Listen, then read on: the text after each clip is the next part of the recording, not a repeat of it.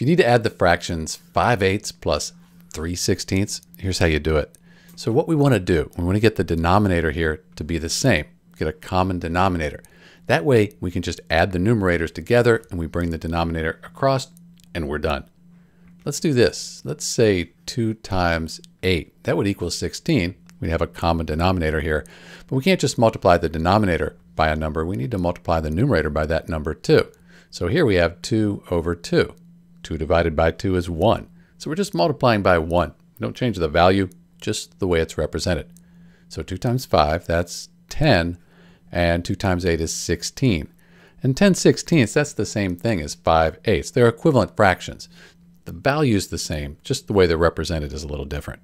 So now we can add our 3/16, and because these denominators are the same, we just add the numerators. 10 plus 3 is 13.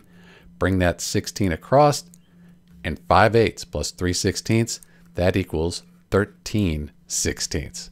This is Dr. B, and thanks for watching.